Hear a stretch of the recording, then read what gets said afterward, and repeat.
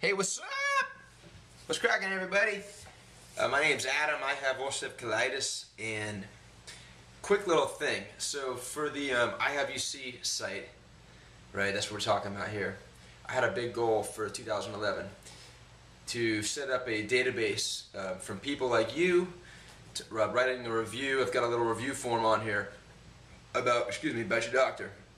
Anyways, I put this posting up today, and a woman or a man, I'm not sure who, sent in an unbelievable review, and I wanted to read it out to you.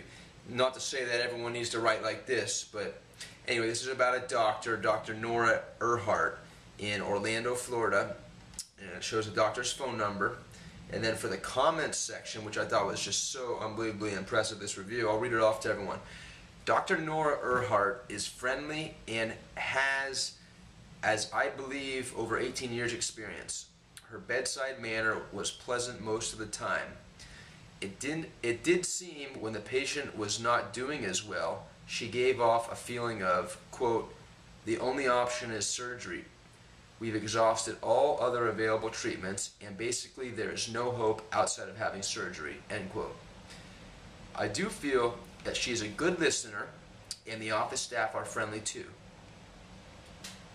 I can state that she is another gastroenterologist that does not believe diet has anything to do with IBD, and she will not recommend any form of diet other than staying away from lactose if it bothers you, or the well-known low-residue diet when flaring.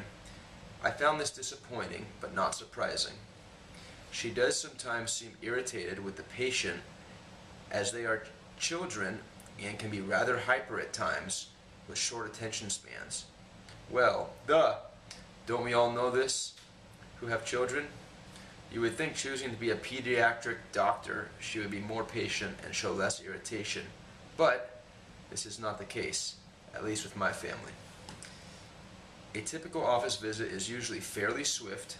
We've never had to wait more than 15 minutes to be brought back to a patient room, or more than 15 minutes after that to be seen by the doctor. The office does work easily with insurance, but when you do a colonoscopy, be prepared to pay your co-payment up front, or she will not perform the colonoscopy. Also, they are extremely strict about last-minute cancellations and will bill you for it. She also will not give any results or consultations over the phone, which I found quite irritating in the beginning, but got used to it. Overall, I would say she is a good doctor, but with more choices out there and hopefully more open-minded doctors coming out who do actually admit and can understand a correlation between diet and IBD, I wouldn't settle on this one. Anyways, this was one of the longer doctor reviews, but I think that it's something that could be of value for someone else. Let's say for this particular case in the Orlando, Florida area, this is also a pediatric gastroenterologist. A lot of people that have UC, that are diagnosed with it or dealing with symptoms are young, right? Ain't a mystery.